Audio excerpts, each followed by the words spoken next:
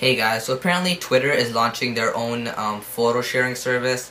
Now, over the past few weeks, they've been doing a lot of stuff, okay? About 2-3 months ago, they told developers to stop making Twitter apps, okay? About a few weeks ago, they bought TweetDeck. Yes, they bought TweetDeck, okay?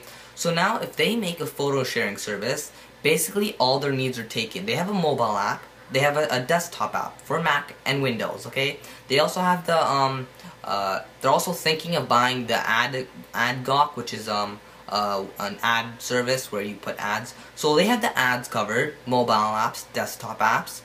They have the, now they're coming up with the photo sharing, right? So basically what this means is, if photo sharing is made, if Twitter does make a photo sharing service, all the other websites like TwitPic, YFrog, and etc. will be going out of business because, you know, Twitter is starting to become a massive media empire sort of thing.